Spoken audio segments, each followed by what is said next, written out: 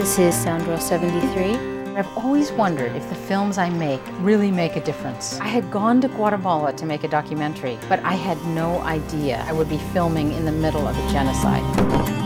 Mountaintop removal is when you take the top of a mountain and then you have a level area. Right now you're trespassing. You're trespassing on us every day. Dust and your chemicals.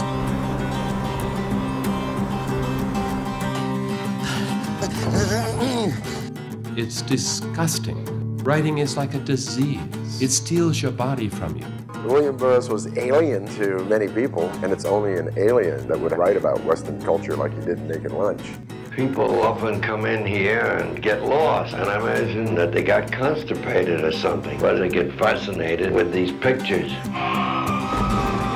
The pencil and the paper makes me think better. It probably helps me like an aspirin.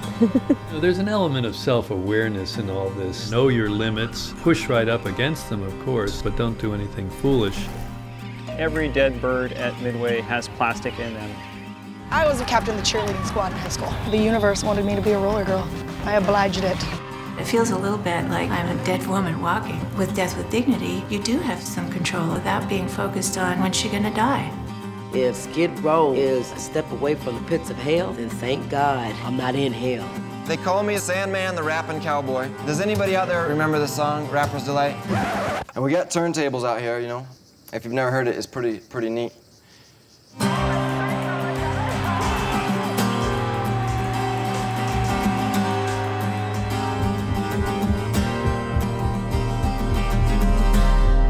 Maybe I'd made a mistake to take this elephant's life and merge it with mine.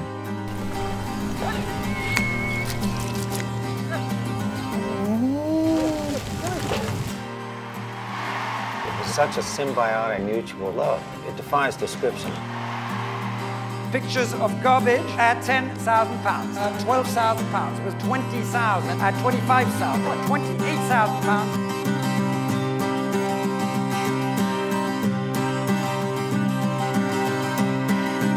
One of the most publicized of the underground films is by pop artist Andy Warhol. Andy, is there anything special you're trying to say in these films?